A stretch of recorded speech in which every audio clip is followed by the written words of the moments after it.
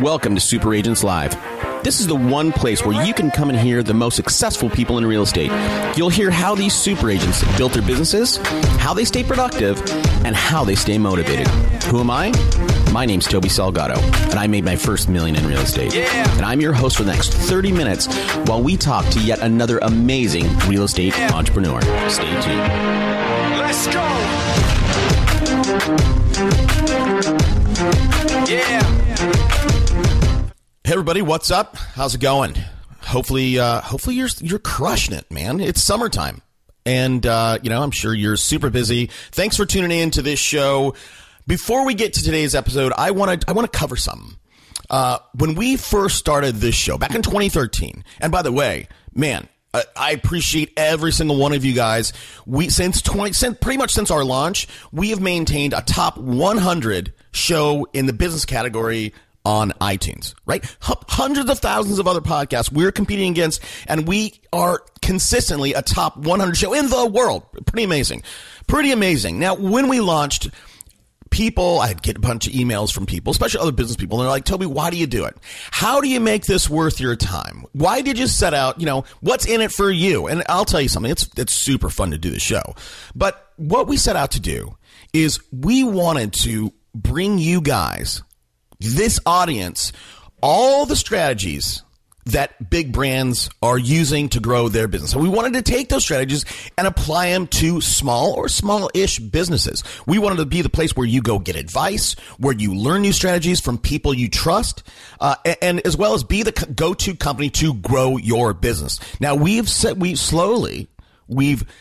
launched, I guess, chunks of this stuff, right? So, obviously, if you want to get on radio or TV, we do that. If you want a mobile strategy, Viralcast, we do that. Now, the last piece that we are now rolling out is the digital piece, right? You need to grow your business. You need to be offline. You need to be online, right?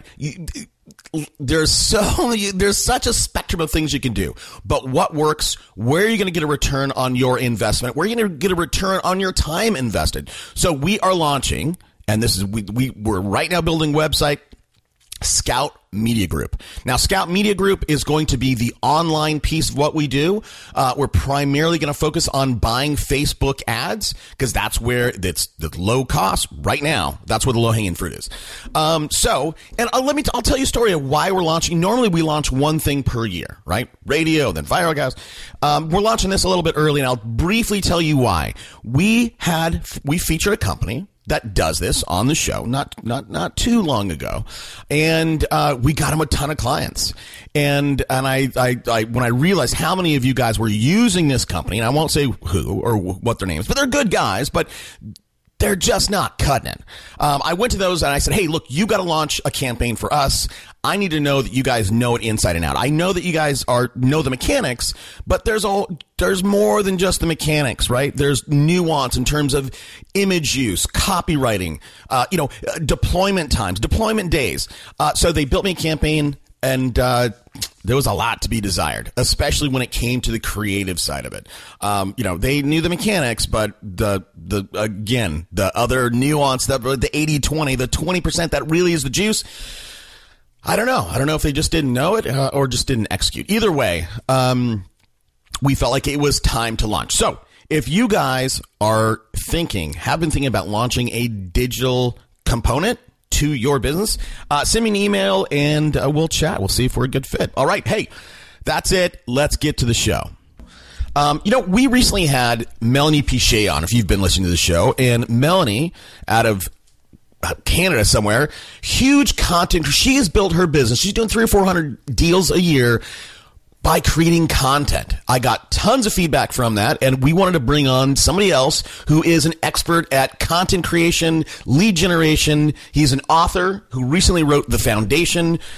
His book focuses on personal branding, business branding, and web presence all around the real estate world. I'm thrilled to welcome Chris Kraft. Hey, Chris, thanks for taking the time out.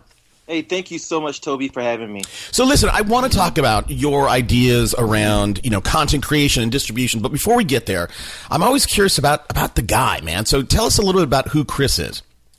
First and foremost, I'm a Christian. I love Jesus Christ, and he has my heart.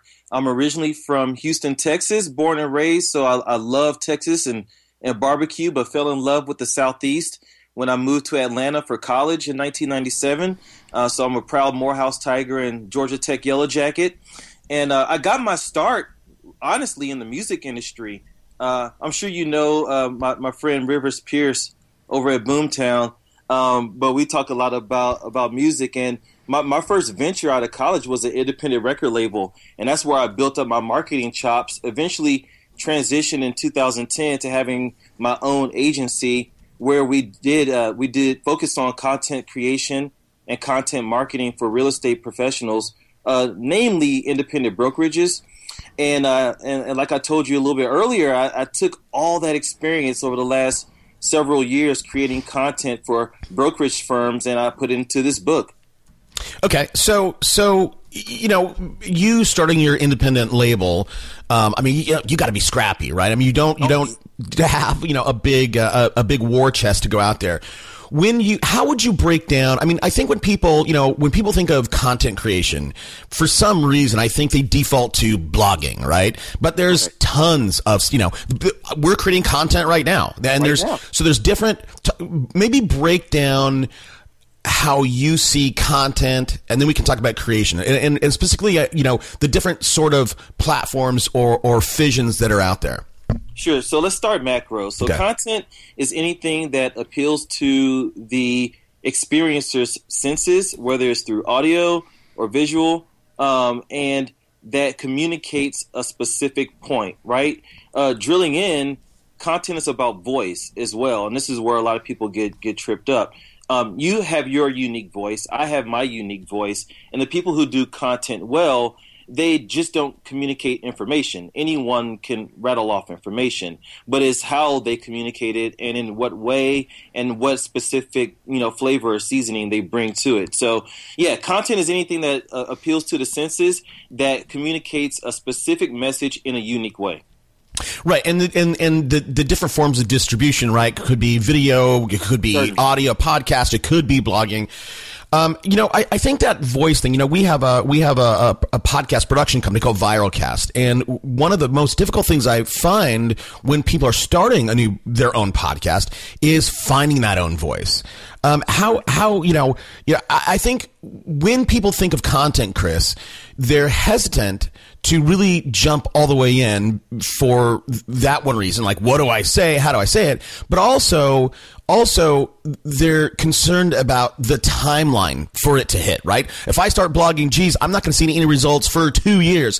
You know, talk to us about the different forms of distribution, and then, you know, how do you speed up that process of actually making an impact? So I'm very transparent in the book about leveraging the people on your team. You know, so I work with agent teams as well, and there's bound to be one person there who's comfortable writing in a tone that's not contrived, right? That's more open, that represents the culture of the agent team. So don't put it all on one person. So find that person that's in the team and make it a team effort. I'm also a big fan of building up a stockpile of content before you start distributing them out. Yeah. I know people get really excited. You spend, you know, a couple hours knocking out 300 to 500 words, and you're chomping at the bit to get that one piece of content out. You get it out, it doesn't perform like the way you want it to perform, and then you throw your hands up and you give up. Instead, I would suggest you take 2 to 3 months, build up, you know, do one piece a week, you know, so build up 12 to 16 pieces of content and drip them out over time.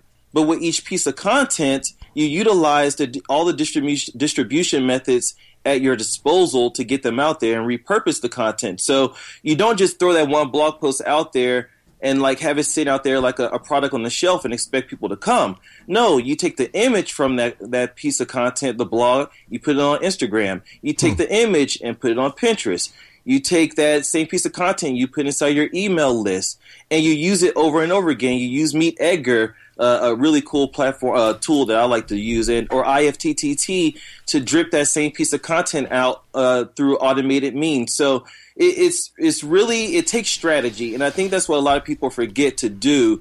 They go into it very tactically, get it out, and get frustrated when they don't see the results instantly. Yeah, for sure. Well, and look, and I don't want to lose anybody here, but I think when it comes to content creation, right? And I can talk specifically to a podcast, right? You can tell a story, right? You can, and that's what I try to do. I think that's one of the reasons why I ask my guests in the beginning, like, who are you, right? I want to dig into. I want to start you to tell your own story. So you can be a storyteller, or you can be a straight teacher, right? And I think lecturing, whether that's on a blog or a video or audio, is boring. But I think you have to make that decision. And I think and again, this is about you, Chris, but there's so much here that I have to say. But I think one of the things you have to get alignment with, and I'd love for you to chat about this, is number one, you have to know who you're speaking to. And then craft your message for that audience. And as well, right, you know who your audience, your ideal client is. You craft your message for that person, and then meet them out in the world where they are. And maybe Pinterest is not where my clients are. Certainly. And I totally agree. So part of the book, I talk about a personal brand and business brand standards, right? The things that you hold true to whenever you're creating content and you're creating any type of visual assets. And part of that is who you serve, right?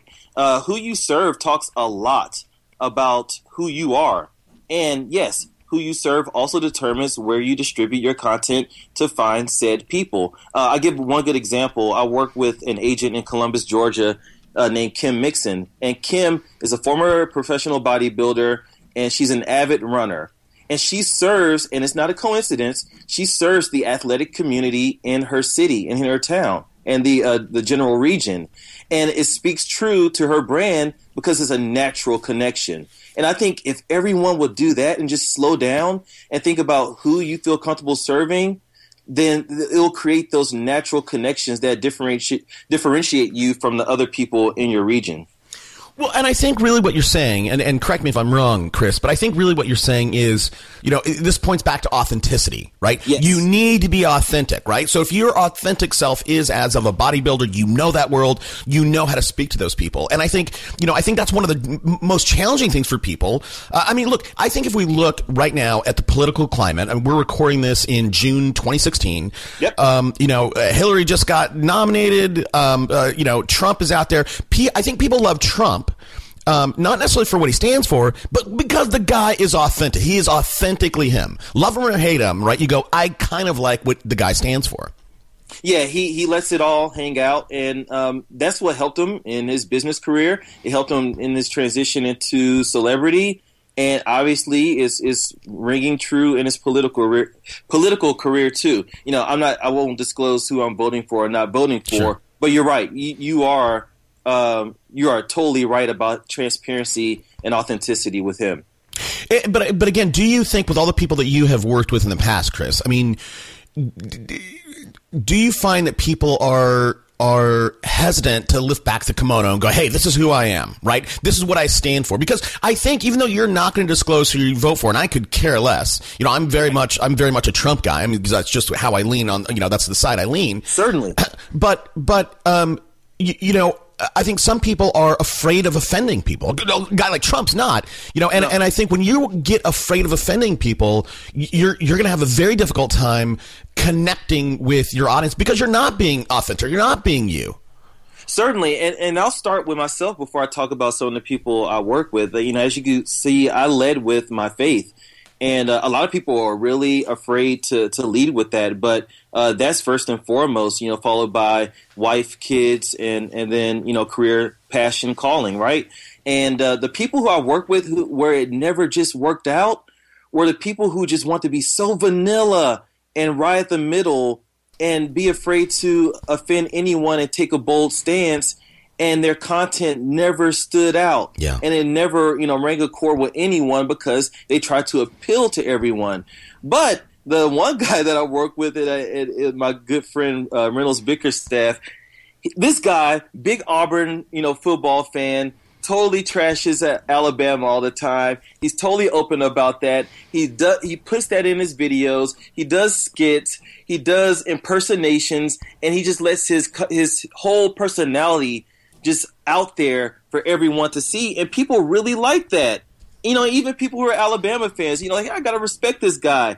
And he's a broker, by the way. And people work with him, and they love him for that. So I totally agree. You can't be afraid of offending people, because if you do that, you're not going to connect with any group of people at all. Right. No, I agree. So, but again, going back to my original question, Chris, do you see that to be one of the challenges for people actually to find their voice? Is that fear of really being who they are and telling the world? Yes, certainly. But I have two words that help them. It is a big issue. It's a big stumbling block for them. But the two words are nature and nurture.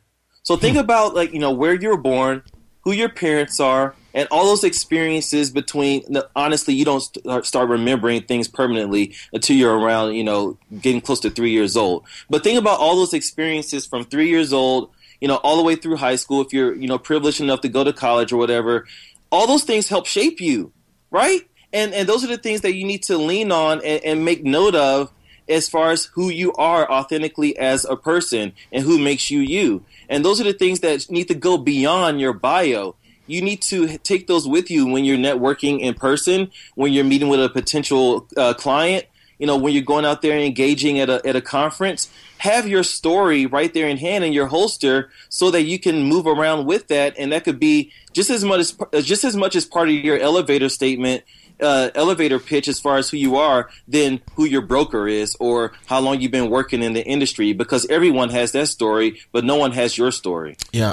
No, I agree. So okay. So be authentic. That's a good tip for people to, again, have in your holster your story. What? So again, okay. So I know my ideal client, and I'm saying that. Do you also say that's one of the first places to start when you think about content creation is determine the audience that you want to connect with? Certainly. I will say 1A and 1B. 1A is honing in on your voice. And you honestly I wouldn't allow not being comfortable with your voice to stop you from creating content, whether that's a blog or a podcast, because honestly, it might take you several months to a couple years to hone in on your voice. I could throw that question back to you. When you first started Super Agents Live, is it the same show that it is today? I don't know. But I will say yes. 1B is your target clientele and who you serve, because when it comes down to it, when you're helpful and when you're in the process of helping people and you see the satisfaction on people's faces after they are helped by you, that's really what you work for, right? Some people might be motivated by money, but at the end of the day, you have to serve people in a great way in order for you to be successful in the long term. Yeah, and I'll answer that question. I'll tell you what. So I very quickly. This is the same show. We're at 200 and something episodes that we've released. I probably have done 400 plus interviews, but probably at episode 20 something is when it broke loose. And I'll tell you how it broke loose. It broke loose. I had Mike Ferry on the show. And I at the time, I had a list of questions. It was very kind of scripted. I sent him the list of questions, and somebody on his staff saw it, and he got me on the phone. He said, "Hey, Toby, look, these questions are more designed for a real estate agent. Would you agree?" And like typical Mike Ferry, would you agree? And I said, "Yeah." And so that was the first show that it was completely unscripted. And from that episode on, like this whole, like everything I do is totally unscripted. I never know where it's going to go. So that was where I stumbled upon my voice. But it took somebody to tell me, hey, look, we're not going to do it your way, which was interesting. And I think the second thing, where I kind of whitewash my the way I do things is, I try to, when you do a podcast, I'm sure it's either you have to market, iTunes makes you market as clean or explicit. And I think for me, the only difference between my real personality and what you see on this is that, if you get me offline, I'll throw some F-bombs around, and I won't do that on the show just because I know that people listen in their cars and they have kids, and I try to be respectful of that. Right. And I mean, I would say you're getting me. Right now, you're getting the true me. Now, if my 8-year-old, my 3-year-old were at home now, thankfully, they're at camp, and they were to run into the room, you will hear their parent me, hey, get out of here, kids, But honestly, the people who are as close to who they are at home, in the dark, in private, out in the public as well, sure, you're going to have to clean things up a little bit. That's understandable. But I think the people who kind of blur the lines between life and work are the ones who are more comfortable in work and who, do well at the same time. All right. Well, so let's talk about platforms, right? So, right. So, or as you call it, the foundation. So, and I do think that everybody should have a platform or a foundation that they own, right? I think it's critical to do that, because if you start to disseminate your messaging on other people's platforms, meaning Facebook or Twitter or LinkedIn or whatever, things change, right? Things go away. And if you build your platform or foundation on somebody else's platform, you are at risk of losing everything you built. So we are 100% alignment in that. So let's talk about, now you said create a piece of content and then disseminate it, distribute it in every way possible, right? So the written form blog, maybe an audio form podcast, video on YouTube. Is there, in terms of getting traction, which one do you think it's easiest to get, assuming we're good at it, which one is the easiest to get traction on, do you think? So certainly, to answer it directly, I really believe is the blogging, the content distributed directly to Facebook, boosting the junk out of it, and then also sharing that content with, if you've been blessed enough to be able to build up an email list, because email is still the most direct and consistent way to engage people. Yep. And get them to open if you're savvy enough with headlines. That's a whole nother topic. Yep. So I think those two tactics are the top two. But I'm a big believer overall, just kind of zooming out a little bit, in the hub and spoke model of digital marketing, which is where you own the center of it, the hub, which is your website, where your authentic content is, your original content rests, and then you use the marketing channels at your disposal to send content through those channels, and that could be anything from Facebook, it could be your email channel, it could be your podcast, it could be your YouTube channel, for the express purpose of getting the people that are out there at the end of those spokes to come back to your site, to your hub, right, where you own and where you could further engage them and nurture them in the future. And I talk heavily about that in the book. Okay, so let me ask you a question. So for me, we've played with long form. I love doing what we're doing right now. What I don't like doing is sitting down and writing a blog. I just don't have time to do it. Right. And I've played with that because there are show notes, which is basically a blog post that will accompany this. Right. But you know what? For me, long form or super short form, like it doesn't change our downloads. It doesn't change our visits. And maybe I don't know. What's your take on that? So my take is, so thinking that I'm talking to an agent, right, or someone with some listings, I don't think there's anything better than very descriptive, hyper-local, keyword-rich content that tells people the do's and don'ts, what's hot, what's not, about a specific part of town. And like my friends at AdWorks say, we're going to stop talking about a zip code, and we're going to start honing in on neighborhoods, right? Yeah. So as hyper local as you can get, putting that type of content out there beyond just the spacious 4 bedrooms, 2 baths, right. Getting beyond the vanilla stuff that everyone does, I think that just reigns true. And that's why I was very transparent about it might not be the agent that's creating that content, but you better find someone to do it for you who you help hone in on your voice for you and basically become, in so many words, whether you have them as a ghostwriter or they get the byline, as long as the people who are searching for that specific keyword they're reading it and they're associating it with your personal or business brand, that's where you win.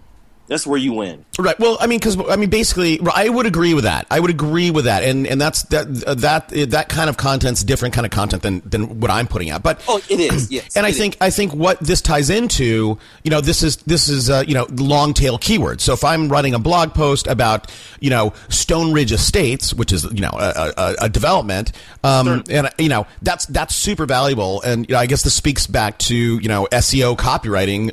It is. And yeah.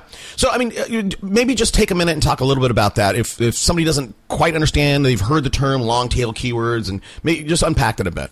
Certainly. So when people first, get into creating content, they want to be superheroes, right? They want to be the top of page one for homes in Los Angeles, and that's not realistic. But if you start to zoom in and get a little bit more granular, even without using the keyword planner tool, if you just go and do Google searches for, say, homes or apartments or condos in Huntington Beach for sale, going from beyond 2 to 3 words in your keyword to stretching it out to 5 to 6, you can find specific people who are looking for those type of listings that you have or those type of properties that you're marketing, right?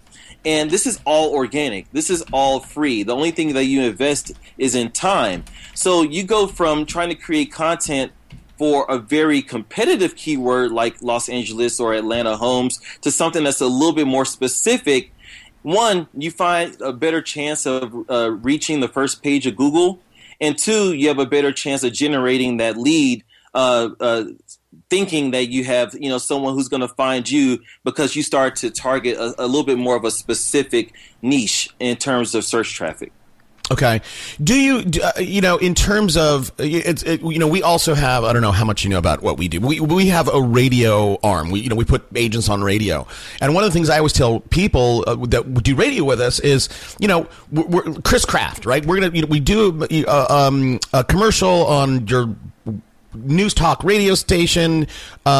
People may remember Chris Craft, but not your phone number. And I always encourage people to buy an ad, right? A Google ad. So if they remember nothing else, they go Chris Craft Realtor, and all of a sudden your ad comes up. Bingo. What could you or do you, if I farm Stone Ridge Estates, should I, can I guess, look, I'm not doing this elegant at all. How do we, have to be. How can we marry our content with ad deployment? Certainly. So the thing with content and ad deployment, your ad is always going to do what? It's going to send someone to a landing page that's built around conversion, right?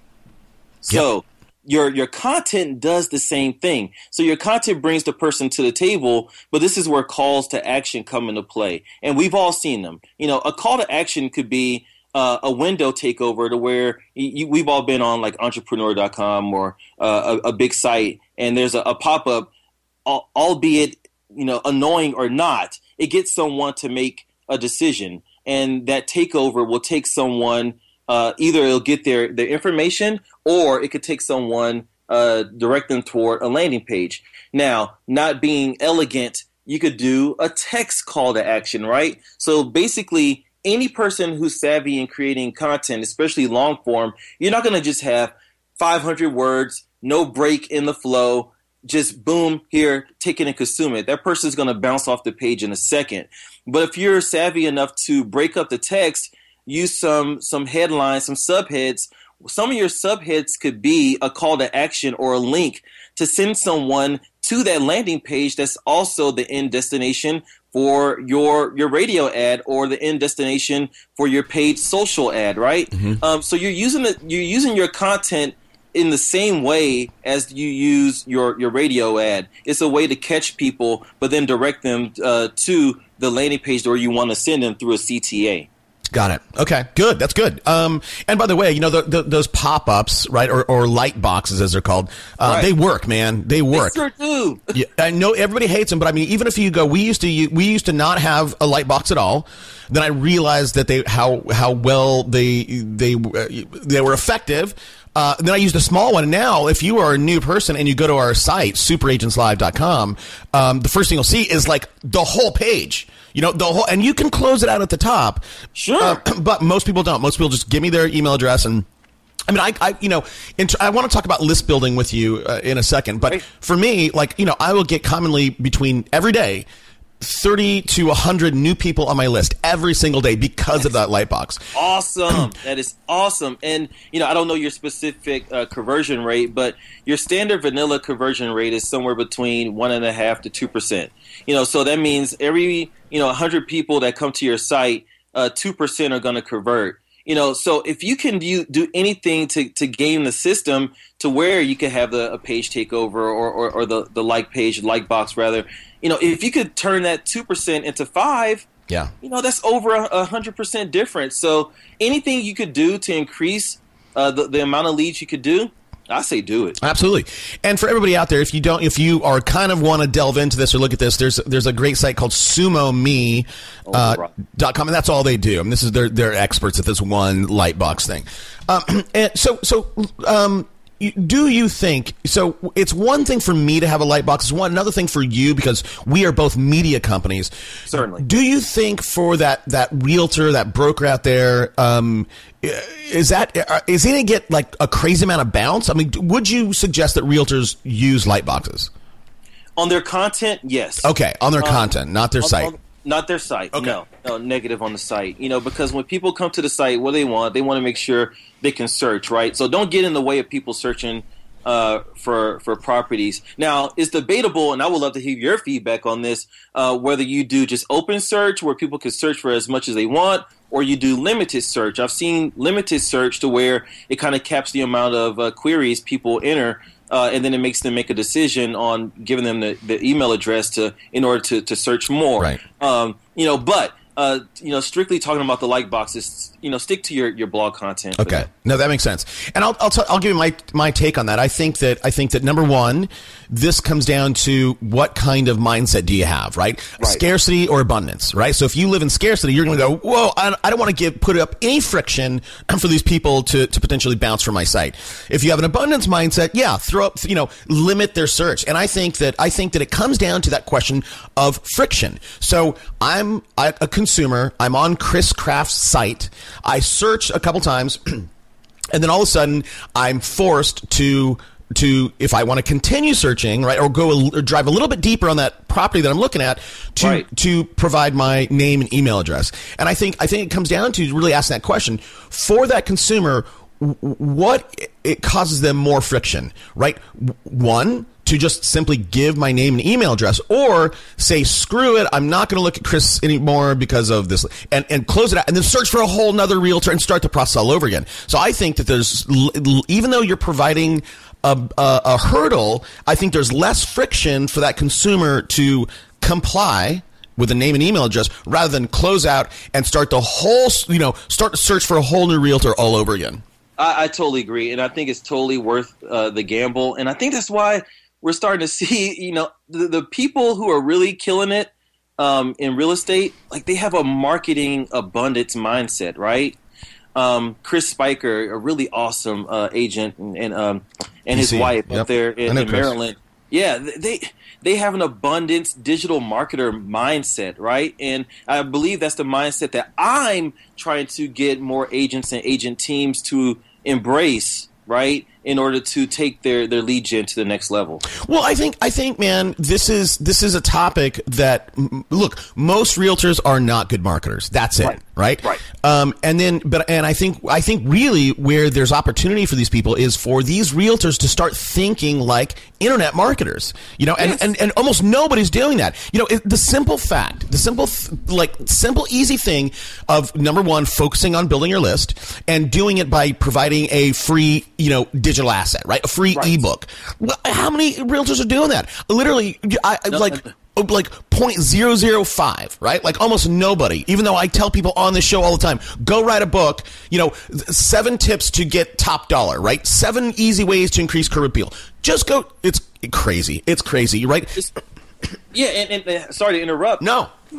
Even your blog content that you've already put out there, you could turn that into a PDF and turn it into a gated download. Right. I've done it. It works. It's ethical. It's your content. You could do whatever you want with it.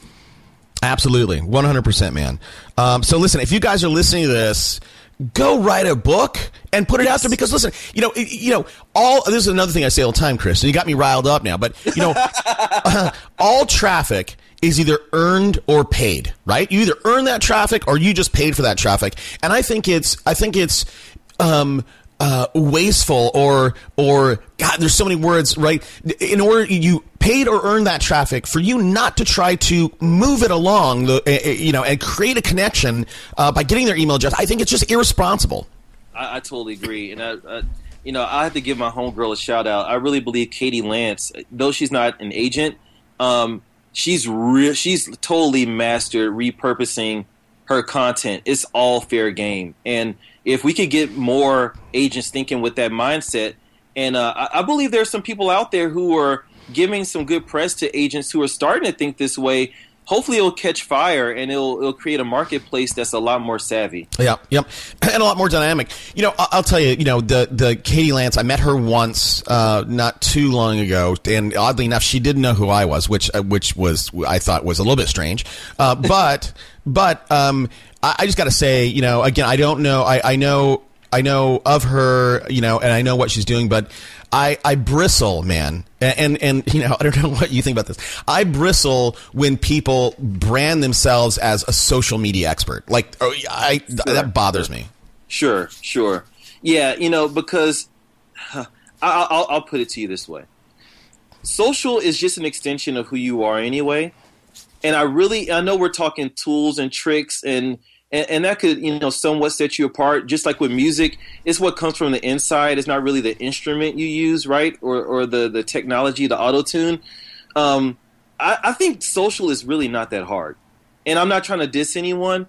I think social is one of those things where if you're authentically you, and if you know how to blend reach the perfect balance of timely, live engagement and automation to leverage your time, you could do it. You could totally do it, right? And that's one thing I realized with my agency. When I first launched in 2010, we were doing social media marketing. When I started to see that, if you teach someone how to fish, sure, get paid for your time and then let them go and they have it, that's a win. So I kind of don't do the social stuff anymore. But I know that content is such a big barrier and it's a stumbling block for people. So that's where, I do my work and I'm paid well to do it. And, but yeah, social, that's a whole nother thing. Yeah.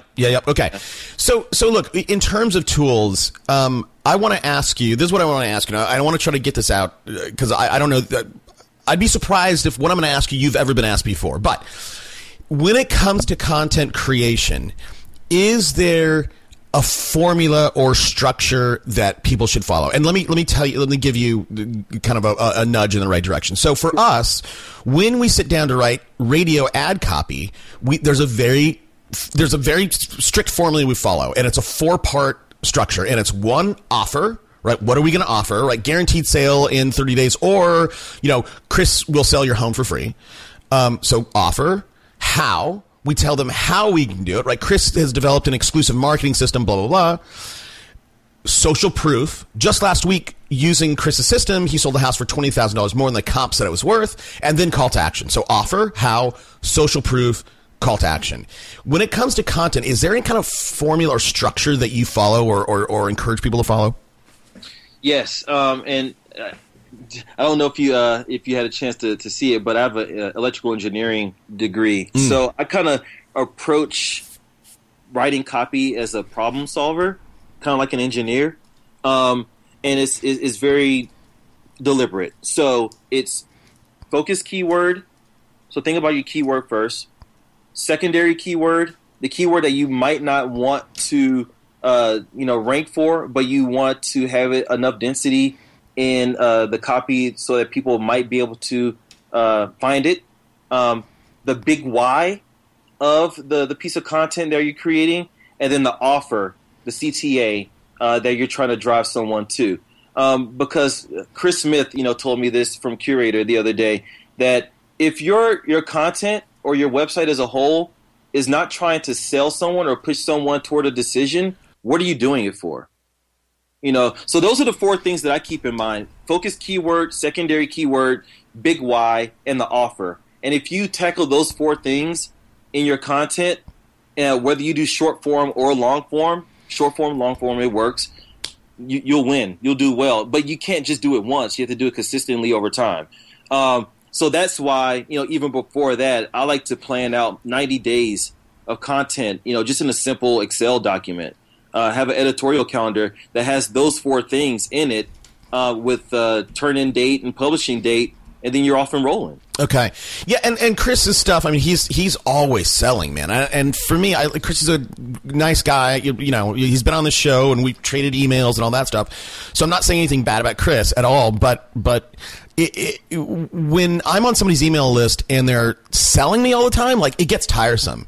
So but I just want to confirm. So you do believe that, that all your content should have the purpose of making an offer rather than educating. Well, see, that's the thing. The offer could be education as well. So if you read a lot of my content, the offer is to send someone to a content piece that further educates them, that further nurtures them. Okay. And it's, because I'm very much in the same belief as Gary Vee. You jab a couple times before you come out with the knockout punch. Yeah, yeah. And the jabbing is natural. You put time investing into the edification of the people who you want to be on your list, right? So no, the offer that's contained inside the blog post, I would say 80 to 90% of the time is not the offer where you ask someone to come out of their wallet. Okay. All right. Okay, perfect.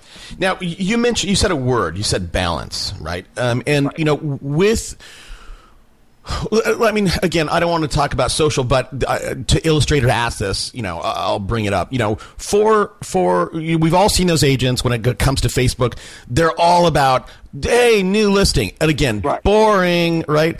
So, when it comes to creating content, like, how do you balance that storytelling with business or educating with, I don't know if that's even a good question, but I know, where I'm getting at.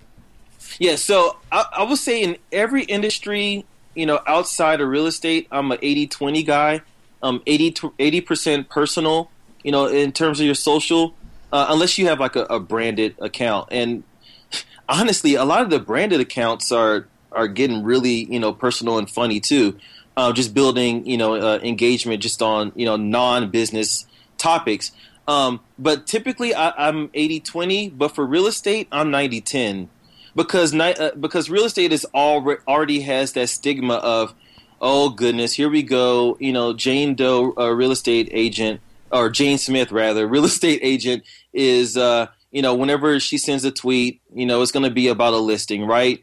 So which to me gives an agent, more incentive in being more personal, right? So when people talk about balance, they think 50-50, but in an industry where people usually run rampant in trying to push people toward a listing, I think you need to do 90% personal and 10% salesy. Yep, I agree. I absolutely agree with that. Okay, we got to start wrapping up here now. Cool. Throughout this book, throughout this interview, you've mentioned Gary Vee, Chris Smith. You've said some names.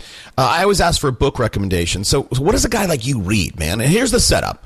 I'm an aspiring agent. I have $25. What book should I go buy today?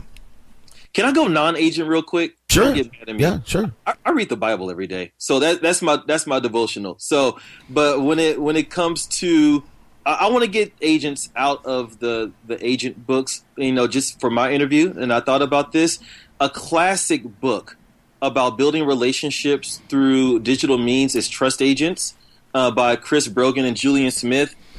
Get that, and then to take it to the next level about igniting your content, going beyond publishing your blog posts or your podcast, but actually getting it out there through your channels and get people to engage with it, I would go with Content Code by Mark Schaefer. So those are the three. Got it. All right. Well, everybody, look, if you want to get Trust Agents by Chris Brogan, using the web to build influence, improve reputation, and earn trust, or the other code, what was the other one? Yeah, Content Code by Mark Schaefer. Content Code. You can get a free copy on us. Just go to audibletrial.com/superagentslive. Sweet. Yeah, man. Well, look, Chris, I appreciate the time for sure. If people want to learn more about what you're doing, where can people find you? People can find me at craftwrites.com, and that's where you can really learn about me as a person. That's craftwrites.com. And you can find out more about the book at thefoundationbook.com. And I love people engaging me on Twitter, and I'm on Twitter at craftwrites as well. Perfect, man. And if you go to craftwrites.com, sign up and receive a copy of my branding book for free. So go get Chris's book. Hey, bud, I appreciate you taking the time out of your busy day and sharing with my audience. Thank you, Toby. I really appreciate it as well. Got it, buddy. Talk to you soon. All right. Bye-bye. This show is produced by me, Toby Salgado, with help from our research team and production done by Viralcast. If you're building a team and want to make sure you're doing it the most efficient way, reach out to Corcoran Coaching. They coach 83 of the nation's top producing teams. And for our listeners, they'll give you a free business evaluation. Send an email to Bubba at CorcoranCoaching.com and let them know I told you guys to call.